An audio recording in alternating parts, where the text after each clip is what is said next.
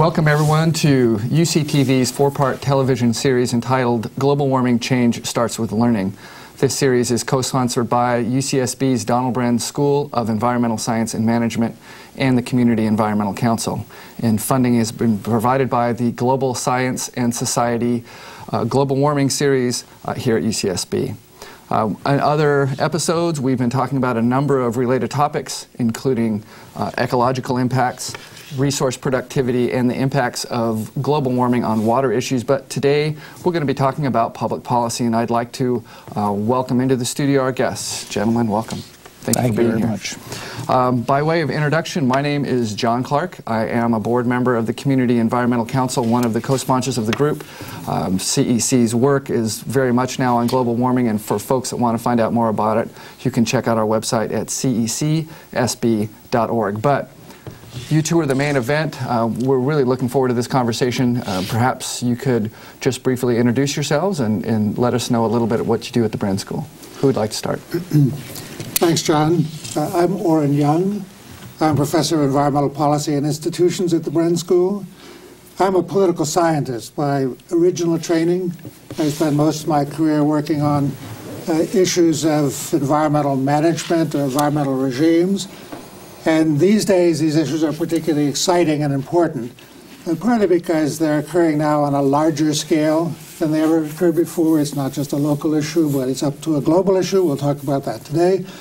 And partly because the human impact on the Earth's ecosystems is now so much more fundamental than it was in earlier times. So the human issues now are front and center. I'm Charles Kolstad. I'm a professor of environmental economics at the Bren School, and it's really delightful to be here. A typical question people have is, when I tell them that, is just what is environmental economics? Well, environmental economics is that branch of economics that's concerned with the environment, and in particular concerned with the trade-offs when one is confronted with scarce resources and conflicting objectives. How does one make decisions to provide environmental protection as well as providing for other societal needs? So it's central to many of the environmental debates that we face today, including climate change, which is what I spend most of my time on. Climate change, the economics of climate change involves the impacts of climate change on societies around the world, the cost of doing something about it, how one gets firms to and individuals to actually reduce emissions in an effective way, how adaptation occurs, just the whole gamut of things that involve the intersection of climate change with the economy. Great. Well, this should be a wonderful discussion, and you know, I just want to start looking at it kind of broadly, because this is a complicated field. I mean, particularly for most folks, public policy is discussed in broad terms in the media. Specific things are thrown out in the public debate. But maybe if we could spend a little time just talking about public policy measures in general as they relate to climate change. What are the kinds of things that people are talking about? What are the things that have been forward and working just in terms of broad terms? So who would want to start that conversation? Well, people have talked about it broadly about what the dangers are to society of not doing something about climate change, trying to translate a lot of the physical measures that have been in the news recently into what that means for people and societies. That's a big area. And second area is what the costs and distributional consequences are of actually trying to implement some sort of regulations like California is doing to reduce emissions. But in the policy world, there's specific, you know, there's cap and trade systems. There are, you know, the CARB debates. I mean, there are different types of policy measures, and I'm just wondering if we could talk a little bit about how you classify the types of policy measures people are putting forward out there. Is it command control? Is it more market-based? Is it the cap and trade system? What do you guys see? Let me pick up on that a little bit. At the end of the day, the problem is to influence or guide or steer human behavior. That's the real crux of the matter of climate change now. We know that in large measure what's happening is anthropogenic, meaning that it's caused by the behavior of large numbers of people. So when we look at policy, what can government do? We have to look at the different methods that government has available to it to influence how people behave in various settings. We know that behavior is critical with respect to things like the use of electricity that's generated by fossil fuel combustion. We know that transportation is an important thing. And there's a kind of a set, we call these policy instruments. There's a set of different instruments which governments can use to try to influence that behavior. These are not mutually exclusive. It's not an all or nothing thing, but we often make a distinction between what we call incentive systems. That is to say, where we're trying to influence how people calculate the benefits and the costs of changing their behavior, and that involves things like environmental tax schemes or cap and trade systems that you mentioned, John. But we also have other ways to influence behavior. We can make regulations which are more of the command and control nature. We said, you must, we're going to require you to use or introduce certain new kinds of technologies. And so much of the debate, if we now acknowledge that climate change is a real problem and won't go away all by itself, or that the market by itself can't solve this problem, has to do with the development of a mix of these policy instruments. Actually, if you use the case of California as a very tangible example, that's exactly what we're facing right now. The state is facing this as to how to construct ways of implementing the cap that the governor and the legislature have put in place. How much flexibility will be put into the regulations that are promulgated for the state. And flexibility is a double-edged sword. Flexibility means that if it's hard for this sector of the economy to reduce emissions, another sector of the economy can do it instead, as long as the overall reduction exists. But the disadvantage of flexibility is you may want a sector to really improve its technology and really to try hard to reduce its emissions. If you give it flexibility, it may find a way around that. So that's the essence of the debate that's being faced in California over the next year or two. Well, I actually want to talk specifically about some California issues and some international ones. But before I do, again, I think you did a good job of laying out there's these incentive-based systems, and then there's more command control, and want to talk about how those play out, because certainly politically things have changed, I think, perhaps in terms of systemic or relative political interest in either one of those. But before we get into that, just as a framework, what would you say are the hallmarks of good policy in terms of climate change? I mean, how would you know it if you saw it? Well, that worked, that didn't. What are the elements of the balances in those, so that as we're talking about policy things later on, we can kind of go back to, you know, this hits the good button, or this is, you know, or what they tried was kind of in the bad category. So how would you categorize those? A couple of remarks on that, but first let me just pick up on something from the end of the last comments. We need to make a distinction between overall goals and the policy instruments we use to achieve these goals. And this leads into your next question, John, because the overall goals are likely to be defined in terms of what concentrations of greenhouse gases in the Earth's atmosphere are acceptable.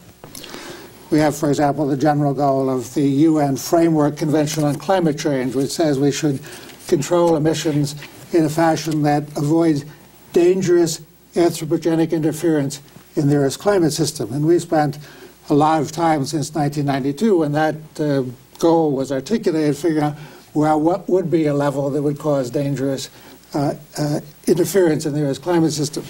We are now at roughly 375 parts per million by volume of carbon in the Earth's atmosphere. Is 450 acceptable? Is twice pre-industrial levels acceptable? Is 600 or 700 acceptable? Groups like the Intergovernmental Panel on Climate Change spend a lot of time trying to figure that out. So that means it's hard to judge whether we're making progress. The good news, on the other hand, is that if we can reach some kind of consensus on what would be an acceptable level, then it's relatively easy to measure success. We can say, are we slowing down? I mean, right now, the concentration of greenhouse gases in the Earth's atmosphere is increasing at approximately 2 parts per million per year. And so if we had a policy with certain kinds of interests, we could say, well, let's measure, are we reducing the rate of increase of carbon dioxide or other greenhouse gases in the Earth's atmosphere? So the ultimate goal is hard to define, but to measure whether we're moving in a desired direction is not so hard. That's a good answer. I think that's a very important thing, to separate the goals from the ways of implementing the goals. Those are very good points. To add something to your original question about what characteristics would I look for in a successful policy, it would have to, a fundamental characteristic they would have to be addressing one of the goals that I had. It would actually have to be making some environmental progress. That's one thing, not just be window dressing. A second thing it would have to end up being broadly embraced by not only the beneficiaries but the ones being regulated as an effective way of regulating them. And a third characteristic that I look for is that it wasn't introducing unnecessary costs and other burdens that really had no gain from an environmental point of view. And some regulations have those, some don't. Mm-hmm. Well, that's a great framing, and actually I wanted to dive into specifics, but you've raised some issues here that maybe continue to talk about on the larger level. You know, there is still uncertainty at play. I mean, you talk to the scientists, we've talked some more on the show. There's some things that scientists are very certain about and some things that they're not, particularly in terms of some of those larger goal-setting issues. How do you set public policy in the face of this wide range of uncertainty, and uncertainty varies among different people? Obviously, some people are, you know, their uncertainty range is here, and other people it's really far out here. So how do you deal with that range? Yeah. Well, first let me say that uncertainty is characteristic of all public policy decisions. So it's not useful to say that this is a different kind of decision than others because of uncertainty. But that said, how do we deal with uncertainty? It's interesting that the Intergovernmental Panel on Climate Change, which as many people know has just released the first part of its most recent assessment report, has now introduced the notion of trying to assign probabilities to uncertainty. Mm-hmm. Can we say that something is 90% certain, 80% certain, 50% certain? That's an interesting initiative, I think. And Charlie, you may have some thoughts as to whether that kind of quantification is a step forward or just kind of covering up real uncertainty. But one last point I want to make is that there's a very important distinction in this whole field between climate change, which is slow, gradual, may take place over the next century or two or five, with respect to which the uncertainty is actually very low. There is not a lot of uncertainty about that. But the other issue is that we know that from the Earth's history that there are possibilities of abrupt changes, that is, changes in years rather than centuries. And there I think the uncertainty is quite a lot larger, and the question that arises from the point of view of policymakers, to what extent should we direct our policy toward the slow, long-term but more certain kinds of consequences, and to what extent should we take seriously the short, abrupt, but possibly quite disruptive consequences? And that, I think, is a hard judgment for a policymaker to make. That latter gets almost to sort of the insurance policy kind of policy setting, really, in terms of... Well, it literally does, because major insurance companies are facing this problem right now, as we have the growing annual cost of destruction associated with extreme events, which are probably climate-related. So you have Munich Re and Swiss Re, the big insurance companies, starting to say, well, wait a minute, maybe we need to rethink the kinds of insurance policies or the fees that we charge for our insurance policies. And this, to a certain degree, hits your field quite a bit. I would imagine that sort of the time value of uncertainty really largely, at least in the business sector, falls down into the economics of it. And are you seeing that happen in the policy arena here for climate change, where that uncertainty, the level of probability, and also sort of this time uncertainty is being filtered into the political process, or is that not part of the equation? Well, we tend to, I would underscore what Oran says, we tend to dwell on the uncertainty in climate change, and I think somewhat inappropriately. There certainly are uncertainties, but if you go through just about any public policy decision, environmental or otherwise, And if you just think of the kinds of things governments are deciding about, groundwater protection, waging wars overseas, there's a great deal of uncertainty, and that's just a fact of life. And right now, the problems in climate change are turning away from being stymied by uncertainty to actually deciding what we should do about it. And in that, there are things that the private sector does through insurance companies or through unilateral action, and then there are things that governments can do. And why is that in this field, that uncertainty has been thrown into the debate in ways that it doesn't seem like it's thrown into other issues? You both have said that. Uncertainty is part of the public policy arena, but uncertainty has become a large part of the debate. It's a fascinating question. Let me draw the following contrast in terms of attitudes toward uncertainty. If we're worried about national security, national defense, whether or not there are threats from other places of a serious nature is very uncertain.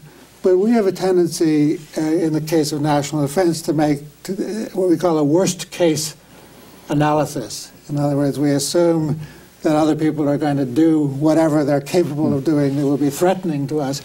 And we more or less happily expend hundreds of billions of dollars per year to prepare ourselves for things that may never occur. And for example, in the Cold War, much recent historical writing says, the threat from the Soviet Union never was very serious, but it was uncertain, so we said, let's prepare ourselves. It's interesting that in the climate case, many people tend to take the opposite view. Let's take the best case analysis and assume that the best situation will develop and only expend resources when we're kind of forced to by the reduction of uncertainty. Now, your question, John, I think is really fascinating. Why is that? Why do we have these different attitudes toward uncertainty? I really have no clear answer to that, but some hypotheses might be in order. In terms of national defense, even when we were spending hundreds of billions of dollars, it didn't really force the average person to do anything very different tomorrow from what he or she was doing today. Whereas dealing seriously with climate change would in fact require some kinds of alterations in people's day-to-day lifestyles. And that, I think, is something that may be much harder, not because the uncertainty is different, but because the implications for people's day-to-day lives might be quite different. I agree with Oran on that. Well, I want to talk about one other sort of meta issue, and it relates, I think, to perhaps how this issue is being framed in the policy arena that's different than other issues, and that's the concept of trade-offs. You read some magazines, and the trade-off between climate change is you can fix climate change or you can feed the poor. Choose. And these very interesting dichotomies are being thrown out there. Are those reasonable trade-offs? Is this the way the debate should be framed, or are people misframing the debate? How would you guys respond to that? Well, I mean, there is an element of that we only have so many resources and we can't do everything with them. But the point about climate change, that it's either you go whole hog and make it the top priority in life, or do nothing, that those are the only two choices, is, I think, the wrong way to look at it. There are certainly a lot of things that can be done about climate change, and it need not be the total disruptor of life that some of the detractors make it out to be. We can do a lot more than we're doing now and still have enough money to pursue our other social objectives. I would also say on that point that this is an issue which may be more real and more understandable on the part of other countries in the world, the Indias and the Chinas and so on, in comparison with the U.S. I mean, we have poor people in the United States, but quite frankly, it's a matter of social policy rather than capacity to deal with it.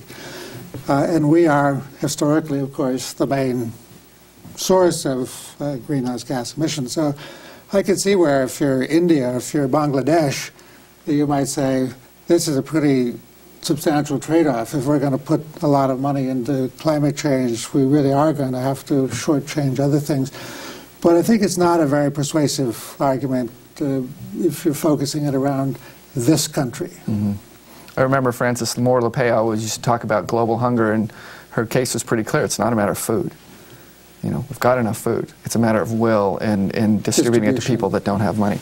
And I should add that in other environmental problems, like the chlorofluorocarbons leading to ozone hole, the way we structured our international agreements is that we have poor countries bought in to the agreement by the developed world paying for whatever steps are needed to take for them to solve the problem.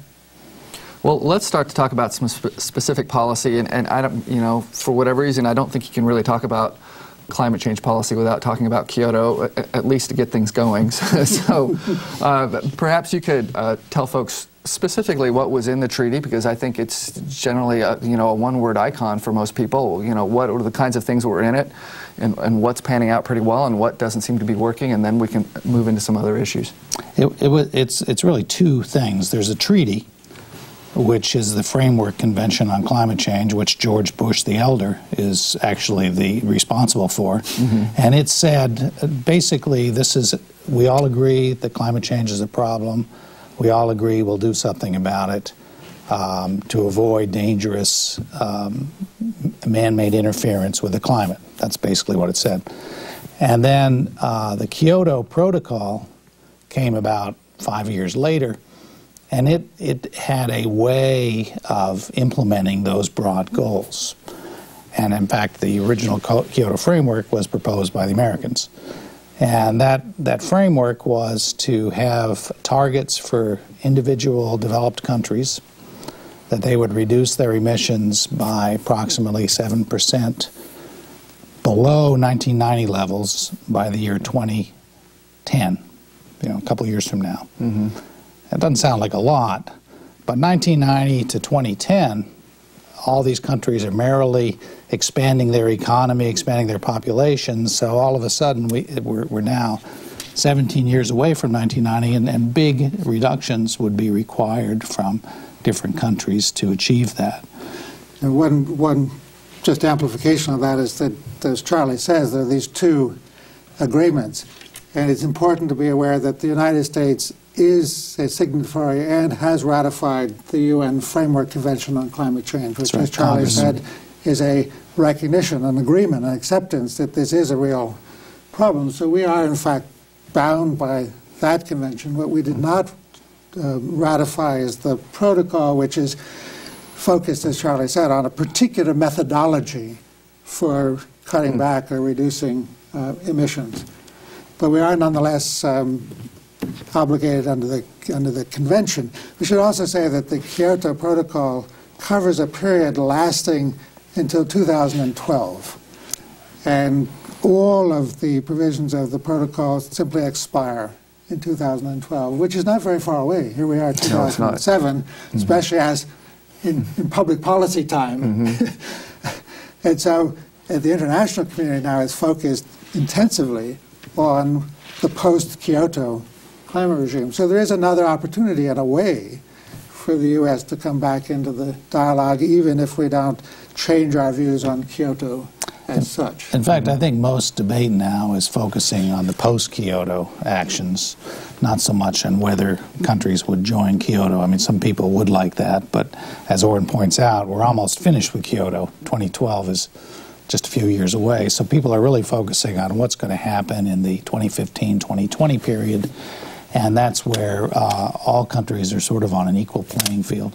So let me make sure I have this clear in my own mind. So the protocol is sunsetting, or the treaty is sunsetting in 2012? The protocol. The protocol. The treaty is indefinite. Great. And so is it safe to say that the relevancy of that specific protocol is diminishing as the years go by? Absolutely, except in symbolic terms. I mean, it's symbolic that the United States was prominently unwilling to join it. But in terms of solving or significantly addressing the larger problem of climate change, the real focus of concern and attention now is post-Kyoto. What kind of an agreement?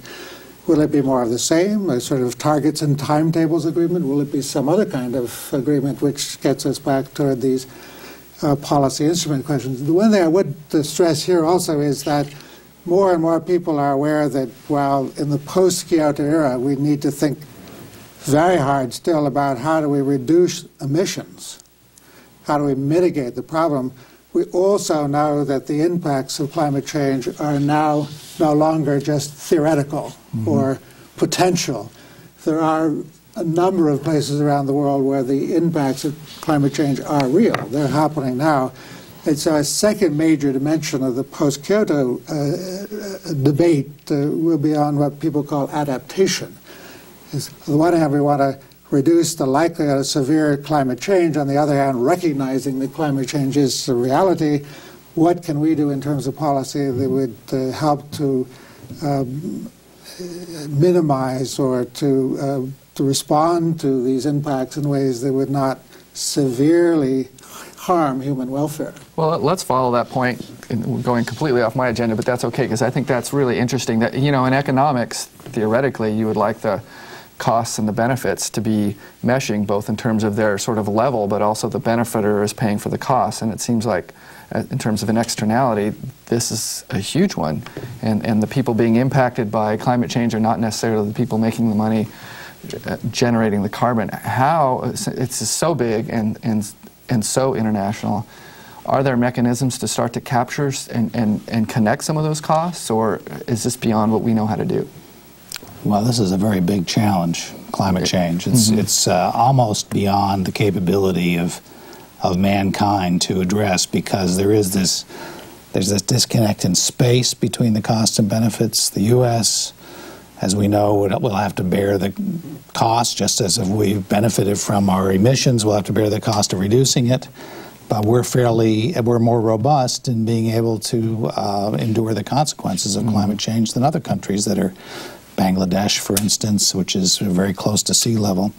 Then there's also the temporal disconnect, that much of the costs would be borne by current generations, logically, but many of the benefits will take a few generations to work out, and it's very difficult for the political system to deal with that intertemporal disconnection. So this is a very tough problem.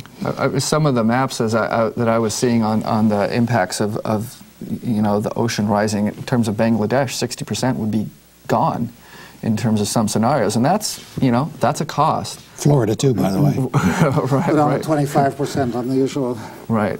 But as a political scientist, John, I'd reinforce this point. We know that it makes it difficult to deal with public policy when there's a major asymmetry between those people and those groups in society who will bear the costs of a problem and those groups who are, by and large, responsible for the cause of the problem. That's a characteristic of a policy problem that it always makes it tougher to deal with than situations that don't have that kind of an asymmetry. And that's whether it's domestically within the country or globally in the world. And do you rely on morals and ethics? I mean, the EU seems to be stepping up very significantly on this issue. Are they stepping up because of their read of the impacts of them, or are they stepping up because it's, you know, a moral imperative, or is that just too naive of a question?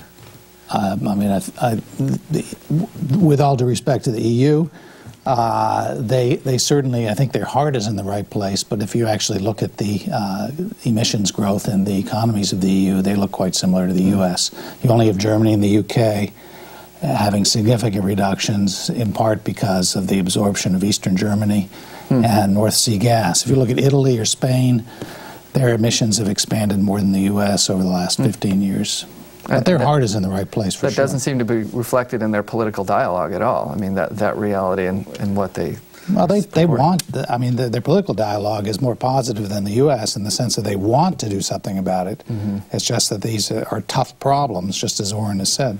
Because there are two levels in the EU. There, as Charlie says, there's the level of the individual country, Germany, Spain, UK, and so on, and then there's the level of the EU as a whole. And I think it's fair to say that the dialogue in the EU, particularly at the EU as a whole level, has been stronger in terms of dealing with climate change. But then again, they have these sort of special situations that have made it easier for them to meet at least the Kyoto, or to approximate meeting the Kyoto obligations. But to come back to your point about motivations and what motivates the EU, are they more ethical or more sensitive to the woes of other people? It's always hard to establish in any firm way motivations, what really motivates people. I think it's fair to say that the EU policymakers are concerned about the impacts on the rest of the world, but also I think it goes very much to there's some visions that they have about lifestyle in the EU and how that would be affected by major climate changes. So I don't think it's an act of altruism on the part of the EU, although I don't deny that they are concerned in some ways about the rest of the world.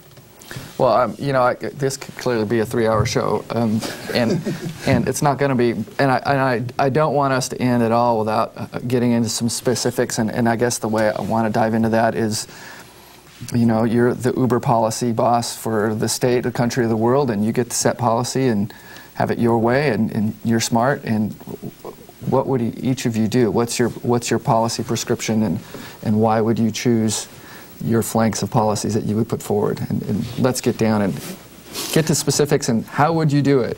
And you know, I guess worst case, you know, you don't have to deal with political realities. If you want to deal with this on a technical basis, well, what's going to work? And then we'll layer in reality. Yeah. So what would it be to get the job done? What policies would you put forward?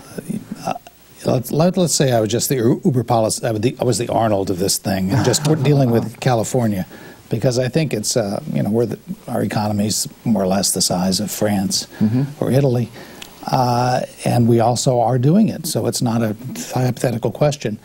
I think that my goal would be to try to reduce emissions in the most cost-effective and gradual way. I don't mean stretching it out over a century, but doing it over a decade, making it clear what steps are going to be taken in advance so that firms and individuals are not caught unawares, gradually introducing it, having the maximum amount of flexibility. My two goals would be to actually get emissions down and to do it in a way that has the smallest impact on costs and takes care of the people that are negatively affected by the actions I'm introducing. If I'm introducing actions that will reduce gasoline consumption, the people in Palmdale are going to be very adversely affected. Their homes are going to decline in value. I need to take care of them. So those are the three things that I would focus on. I guess, and from my point of view, leaving aside politics for the moment, and of course the devil is almost always in the politics, which I presume we'll get to.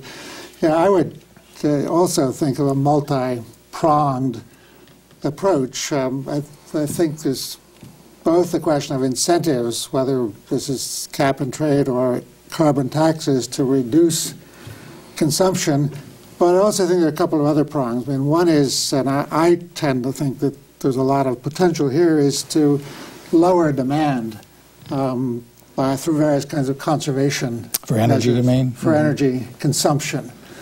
And that's all the way from changing the insulation in your house to changing the kind of daily round of driving in your car that you may do. In other words, conservation is one kind of a policy instrument. And then, of course, there's the issue of alternative fuels.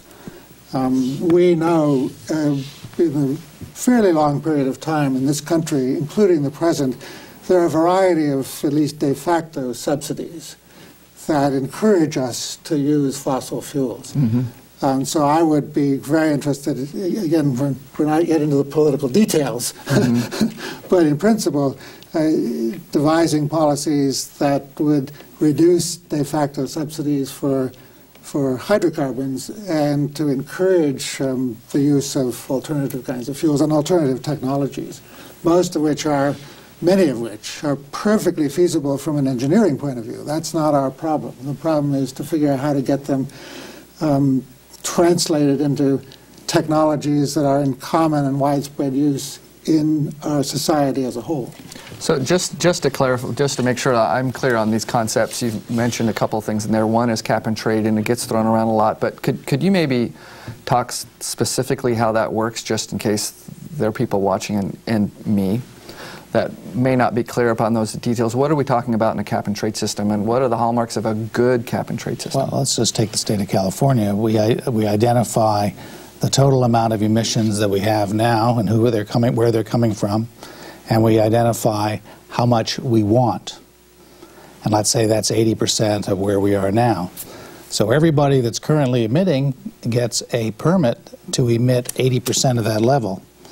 And they're going to be scratching their heads. Either they're going to have to reduce their emissions, or they're going to have to look around and buy someone else's right so that they don't have to reduce, but that someone else will have to be reducing even more. So we have this trade in the rights to emit.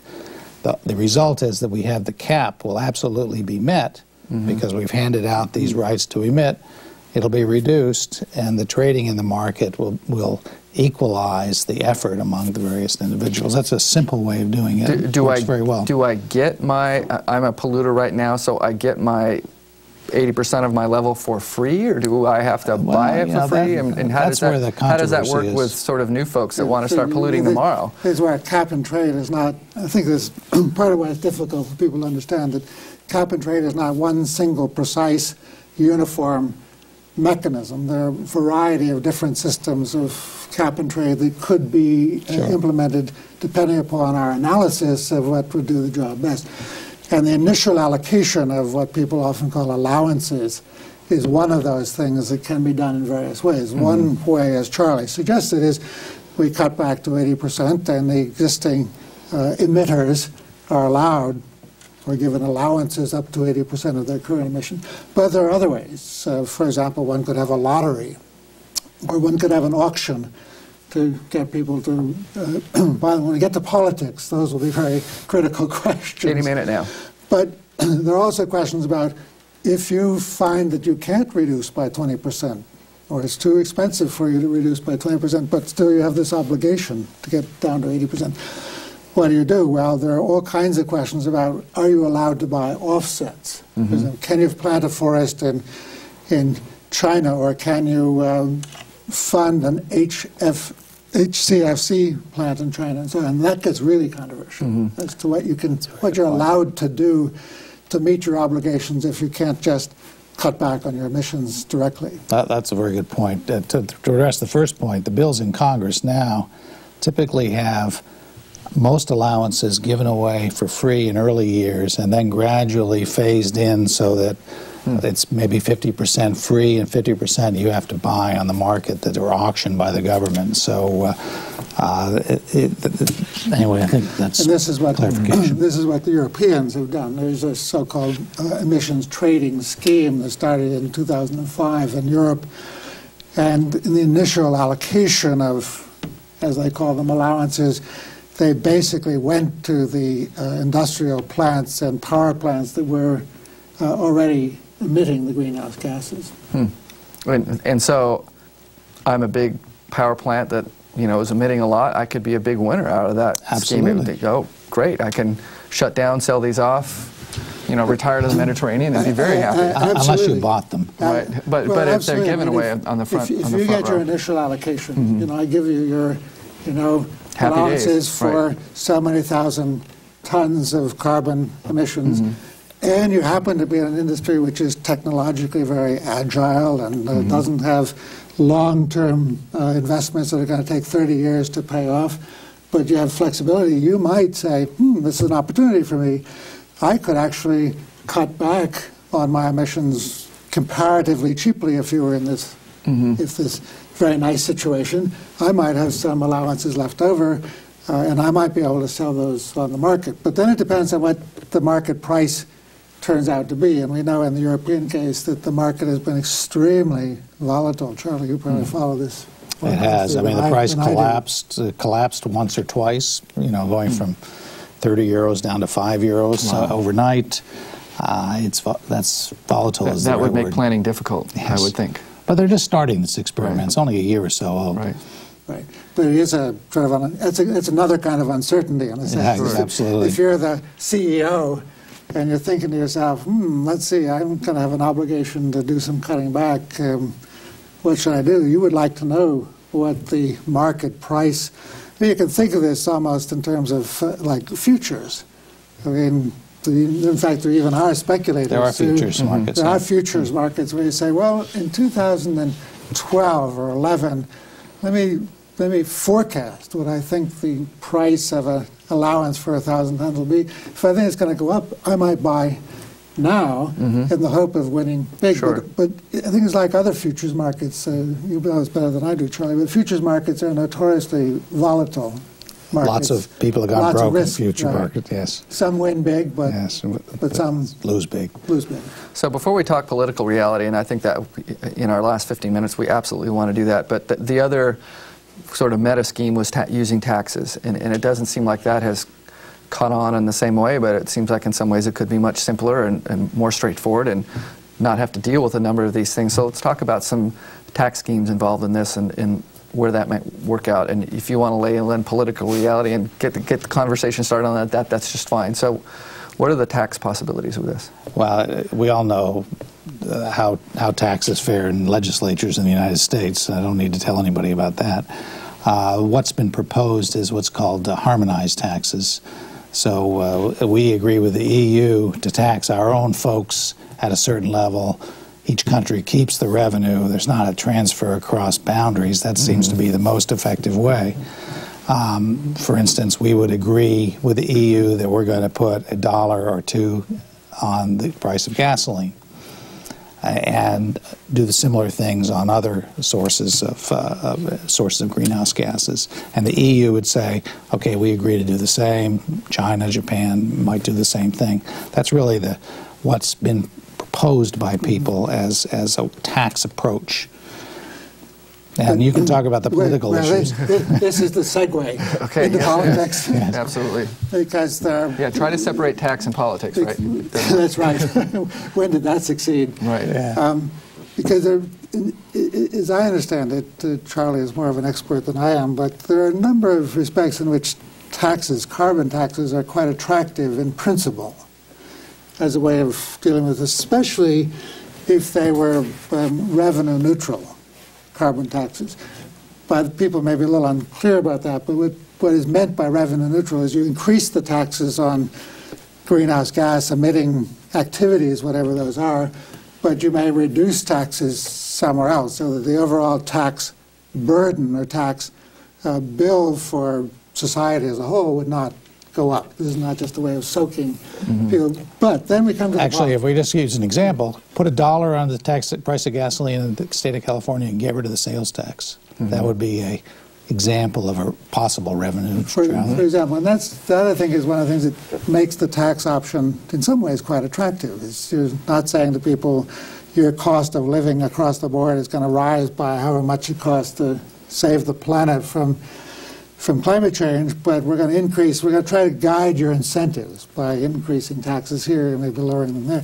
But as we know, unless it's reducing income taxes on the wealthiest segment of society, which seems to have a certain popularity in the current administration, otherwise taxes are a very hard sell politically. And taxes where the government is in some sense on your back, right? The government is saying you must pay into the common fund some of your hard-earned money. And so people tend to be very sensitive about anything that has to do with taxes. Remember back to the first Bush administration where, you know, the famous slogan in the 1988 election was, "Read my lips, no new taxes." The administration didn't, in fact, completely live up to that promise, and that was part of why they got beaten in 1992.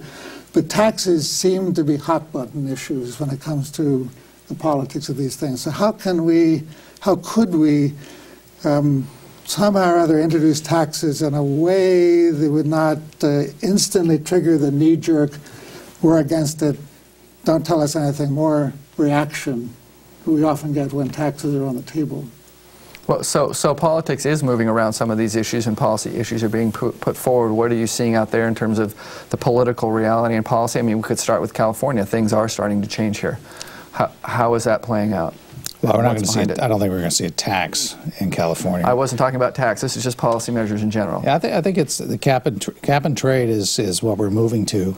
We already have a law that regulates automobile emissions, CO2 levels in automobile emissions. It's supposed to go into effect in, I think, 2009.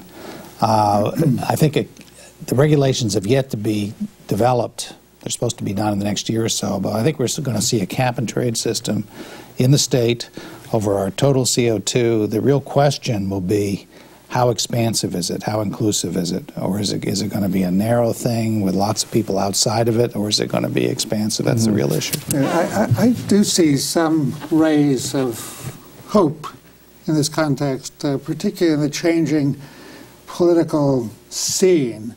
I mean, on the one hand, we now have as the Speaker of the House of Representatives, Nancy Pelosi from California, and she has created a special committee on climate change. It's not a legislating committee, but it may have quite significant policy influence. We also have in the Senate the new chair of the Senate Committee on Environment and Public Works, which is likely to be the most important committee, is Barbara Boxer, also from California, who has already co-sponsored a bill in Congress on climate change in this session, calling by 2050 for an 80% reduction.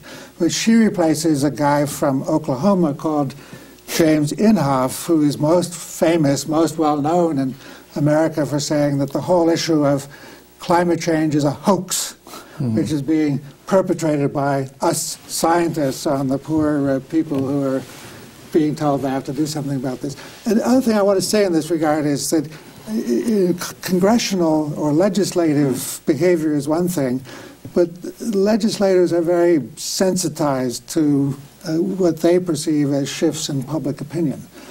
And I do think, I may be over-optimistic here, but I do think that they're beginning to see some shifting of public perceptions and public attitudes. Not that the public knows what the right policy instrument is. That's complex in a way. But more generally, just that the public is beginning to say, I think, you know, this is a serious issue. We as a society maybe should start to take this as something that really requires significant response, significant initiative.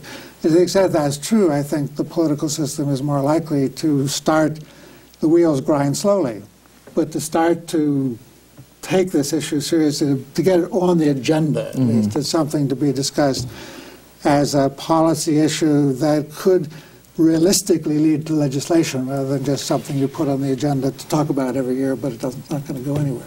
I know, actually, in our own hometown here in Santa Barbara, a movement has come to the community called the 2030 Challenge. I'm sure you've heard about it, but basically saying 40 to 50% of our emissions are related to buildings and how we build and manage them. And our own city council in the city of Santa Barbara got a presentation from the Contractors Association and the Community Environmental Council and everyone in between saying, ordinance us.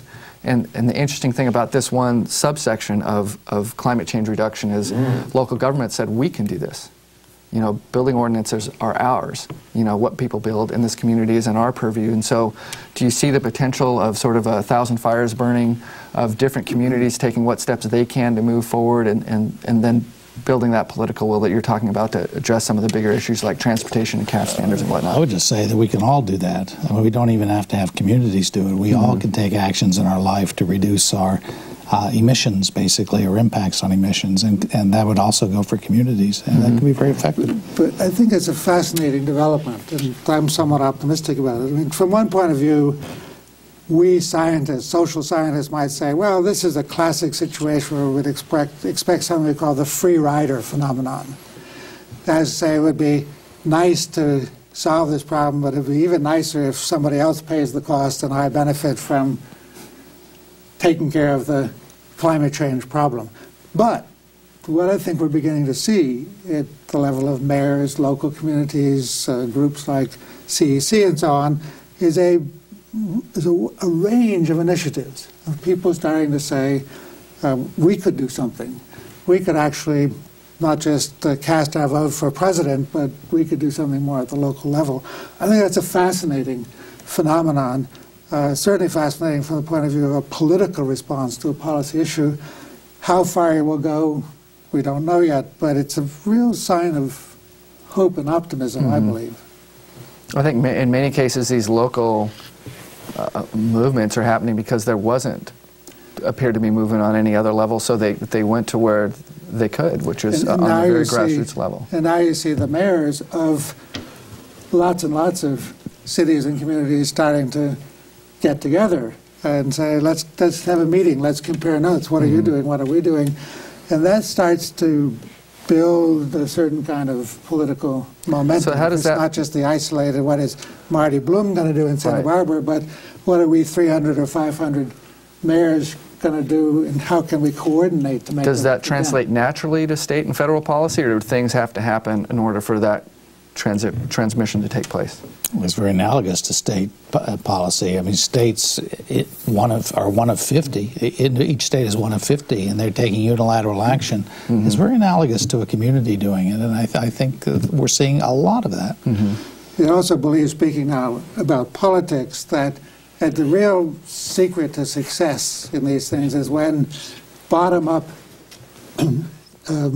energy, when bottom-up initiatives meet some kind of political or policy champion from the top or from above. And where you see real changes occurring is where that connection is made, that you get this groundswell from below and some influential, not necessarily the president, but some influential leaders. In fact, I think you're beginning to see this in California with Governor Schwarzenegger, who may have been in favor of doing things about climate change for a number of years, but I think there's a lot of indication that he is now perceiving this as a potentially winning issue for him, for his legacy in the governorship, and thinking, well, maybe we can really make a connection here between what we're seeing from the mayors and the cities and what he's seeing as an opportunity at the higher level. So do you think other Republicans are taking that lesson seriously outside of the state? Well, some are. Good question. You know, for all the other things you may not like about him, John McCain certainly is taking it seriously. That will be when some of the people who you would not immediately anticipate, knowing what we know about their backgrounds, come out and start to say these things. That will be an indicator, I think, that there really is starting to be a potential sea change in the political landscape with respect to these issues. Gentlemen, we're down to our last few minutes, and we're going to ask you for closing comments in a second. But one of the things, actually, the guy that brought the 2030 challenge to California in his talk here in Santa Barbara, he said, you know, we're already doing this in New Mexico. No one knows about it. The reason I'm talking to you in California, because if you do it, it gets done. You know, you can set the tone for the country. Do you see that as a possibility with this issue? Well, we always have been leaders in environmental matters in California, starting in the early 60s with our regulating automobiles before anybody else did. So I think it's just business as usual for the state. Right. Yeah, I would echo that strongly. I think there's no question that California has leadership potential and capacity in an issue like this. So our last couple of minutes, any last comments to the audience, thoughts and ideas, suggestions, things people can do on this issue, particularly as it relates to policy? Well, I think that two points. One, people can do things individually and locally without waiting for the federal government to do it. It's not a substitute, but there's a lot we can do. And then secondly, I would plead for policy action that at least starts moving in the direction of doing something about climate change. It doesn't have to be an enormous step. Small steps are much better than no steps at all. Great. I would certainly agree with that. One other comment I would make, and I would hope this would get into the debate, is I think the longer and even not so much longer costs of doing nothing may turn out to be huge.